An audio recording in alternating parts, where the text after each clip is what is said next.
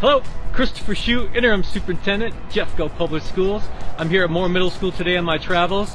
This is where it all started for me at Moore Middle School. I began as a school counselor here in 2000.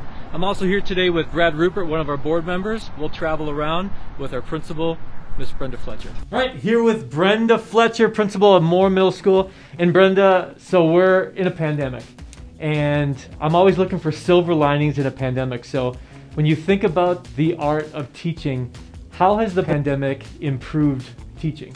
I think some of the silver linings are the digital tools.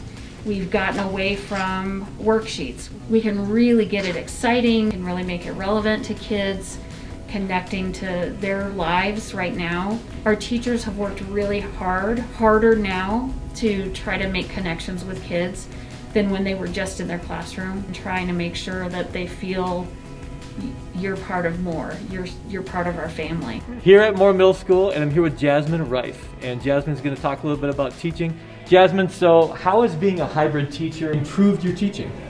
It's definitely encouraged me to get more involved with a lot of the technology that we have available, which is really, really cool. It gives me an opportunity to spend some one-on-one time chatting with my students and getting to know them a little more personally than I've had some opportunity to do in the past. I get to check in with everybody at least at one point in time.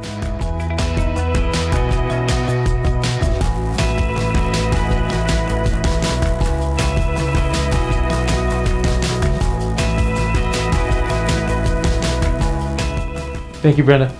Thank you.